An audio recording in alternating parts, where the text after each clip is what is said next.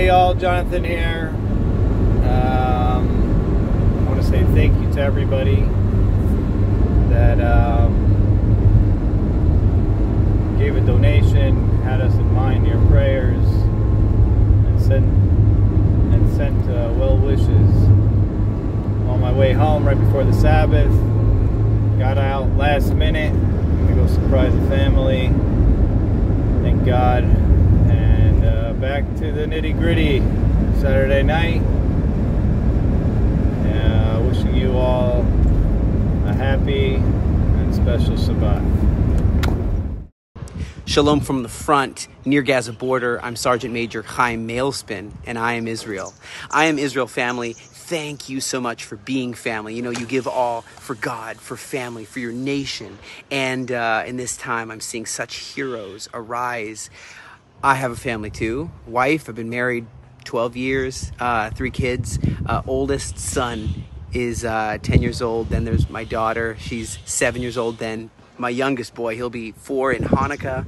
And, you know, these are dark times. These are perilous times. These are trying times. Times that try your faith, but also times when heroes arise. And just like in the times of old, in the times of the Bible, heroes arise and they have to shine. But we understand that in this deep darkness that covers the people, a light will arise. And I feel God's favor over these heroes of Israel that are arising everywhere. And as a believer, I'm just amazed to be able to encourage myself in the scriptures, like Deuteronomy 31:8.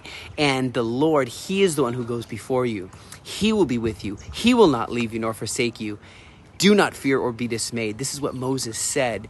And the battle belongs to the Lord. We know that with Jehoshaphat. We know that. And thank you for praying for us, though, through the emotional. You see a lot of dead bodies. You see the wickedness of the enemy, the grotesque, barbaric, just demonic.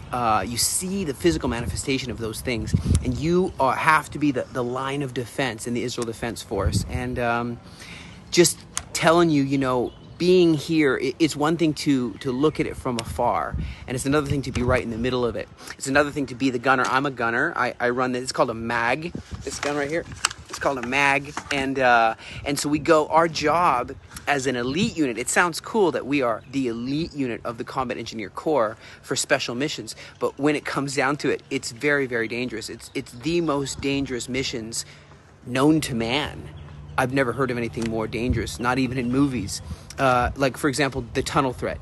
You have dangerous gases. You have every kind of explosive, modern explosives supplied from Iran, from Russia, from enemies like even in North Korea.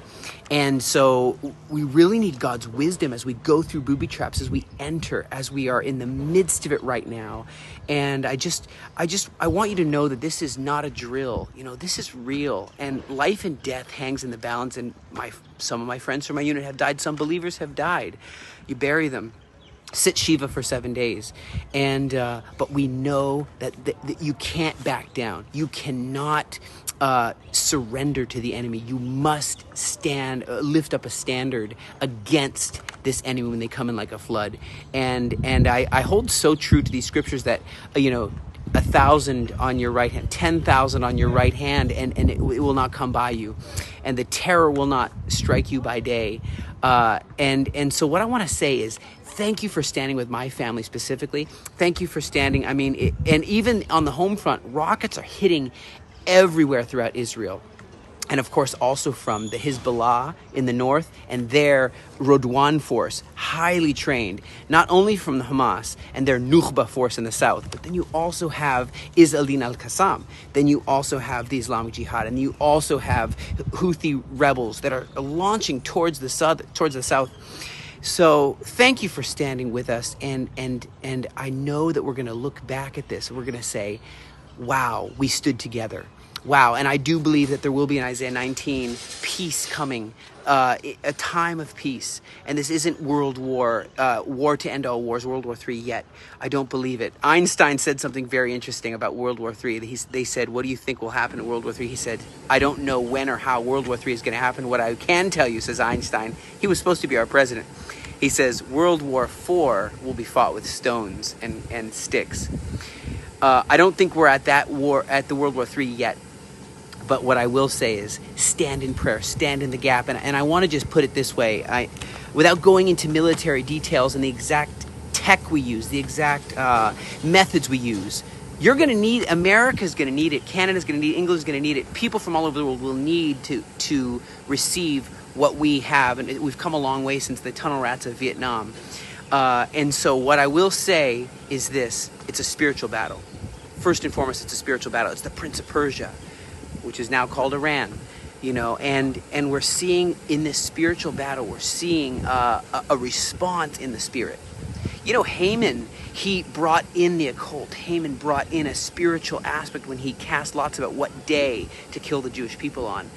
And the same thing when Esther had to combat that with prayer and fasting. Esther strikes. And just the air coverage. We need the air coverage against the principalities and powers and the prince of the air. So what I will say is this: Daniel, he also encountered this spiritual battle, and he fasted and he prayed and he saw the victory. And on the 21st day of this battle, we saw a shift. We saw an advancement of the righteous. Thank you for standing with my family. Again, I'm Sergeant Major Chaim Malespin with the Combat Engineer Corps Elite Unit for Special Missions called Yalom. God bless you from the front.